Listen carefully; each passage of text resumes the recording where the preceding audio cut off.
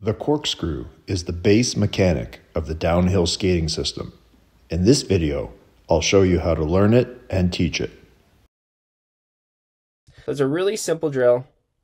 You're just going to keep both feet flat on the ground or on the ice, and you're going to cut on your inside edges. Stick handling with your hands, and you're going to get as wide as you can. Notice here comes the hips rotating from this way to this way. So notice how the hips turn. The other thing you might notice is that when the hips start to turn, I start picking up a lot more speed with a lot less effort.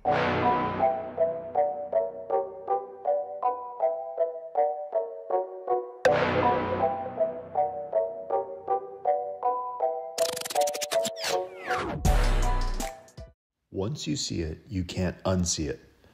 I'll begin by showing my players the corkscrew in action and explain how all Magic 8 mechanics link from the corkscrew. I'll begin by getting a baseline on the corkscrew form.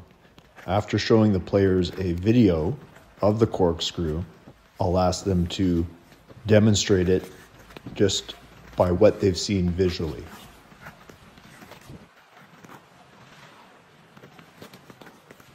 We progress by explaining to the players how to use inside edges, forward shin angle, and hip rotation.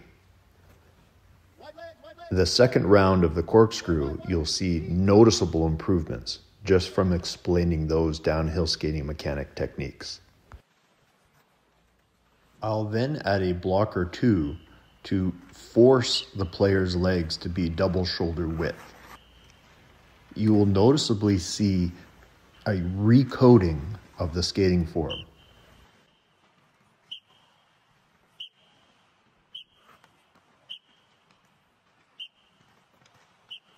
This would conclude corkscrew session number 1. Session number 2, I would start incorporating a puck, focusing on wide legs, and matching hand and foot movement. I'll always encourage wipeouts. Stay positive. Challenge equals change. Yes, good. Wide legs, wide legs. Wide, wiggle, wiggle, wiggle, wiggle. Oh, good try. We then encourage the speed of the corkscrew by sending the players a little faster in the line. We also work on the backwards corkscrew, and you'll see the transitions between the blocks always in a wide leg.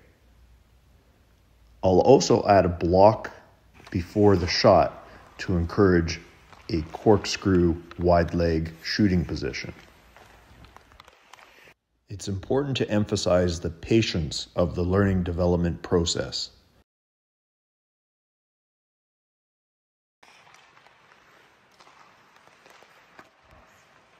That would conclude corkscrew session number 2.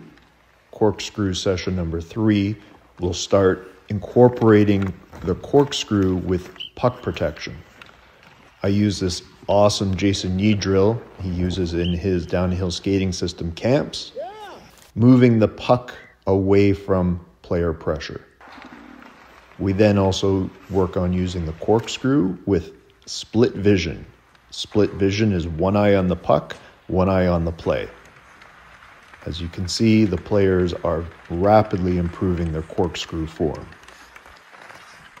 Corkscrew session number 4, I'll begin with a power jump, focusing on a wide corkscrew takeoff, a wide corkscrew landing, and a corkscrew transition. I want to see those hips moving and the feet staying wide.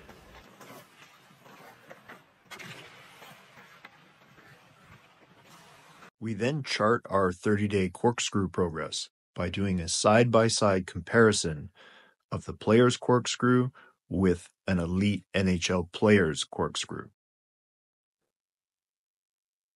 I love seeing the double shoulder width being established, increasing the forward shin angle, and what I really love here is matching the hands and the feet with the puck movement, a la Jack Hughes. Players love to see their progress. You can use your words and be positive. The visual is very powerful and will move the needle of progress the fastest. Stay positive, be patient, happy hockey, and the downhill skating system is the route to becoming a top goal scorer. Dive into the thrill of mastering the corkscrew. And 7 more elite skating mechanics. Find our contact information in the video description.